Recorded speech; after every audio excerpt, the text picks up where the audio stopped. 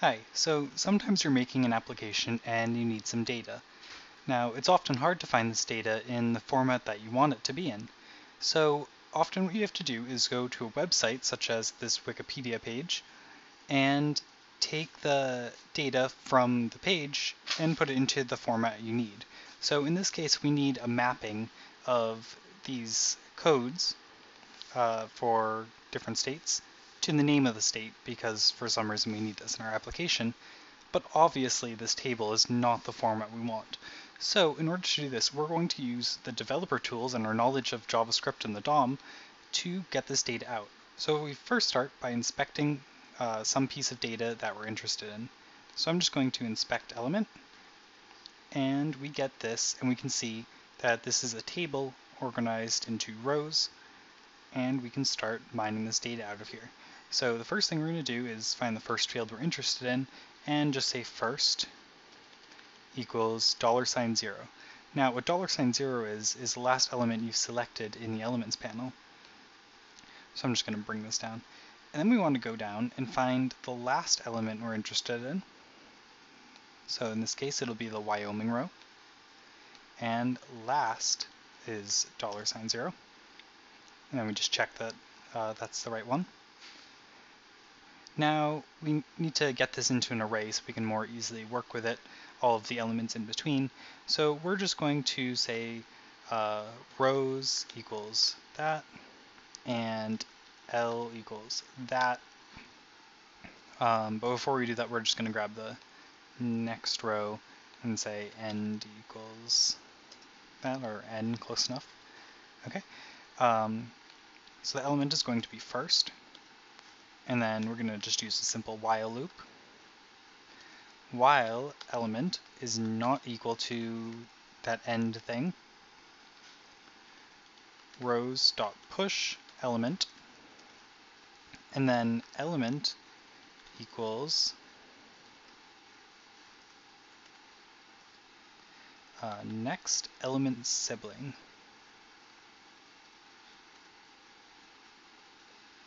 Okay, L.next element sibling. And then we run this after fixing syntax errors. Okay, and then if we check rows,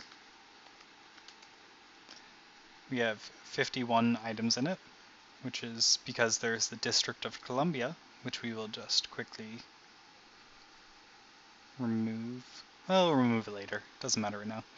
Okay, so now that we have those, we need to figure out how we're getting these strings out of here. So let's see what happens if we take rows 0, and we're just going to store that in element for easier working. Say L.text content. Not exactly what we were expecting. Rows 0, which is the table row. And it's because it has all of these things in it. So we're going to say rows 0 dot children 0 dot text content. And that gives us what we're looking for. Now what if we did 0, 1, 2, 3, children 3 to text content, and that gives us the code we're looking for. So now that we have these patterns for how to get our data out of it, we're going to first create our object, because this is the final format we wanted in, and this is just going to be a simple object. Now we're going to say rows.forEach,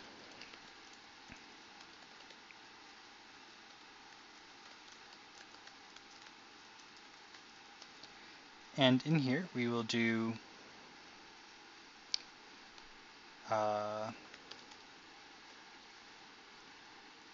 this is the value, so we're going to say row, and we want to set that to the key defined as this shortcode here.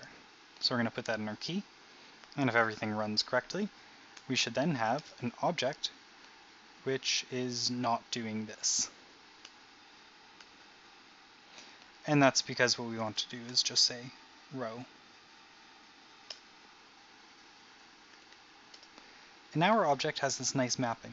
Now the problem is we can't really easily copy things out of the console, so instead what we'll do is inspect an element on our page, and then right-click and edit as HTML. We'll replace this with a text area, and then, because this is in our, that didn't work quite as we wanted, So we're going to edit this and replace this whole thing with a text area. Great, now we have a text area, we've selected it, so now it's going to be the $0, and we can say $0.text content is JSON.stringify, and we will pass in our object, null, and for. These last two arguments go into how it's formatted, and we get a nice four-spaced JSON list of all of our data, which we can then put into our JavaScript. And JSPrint states WA.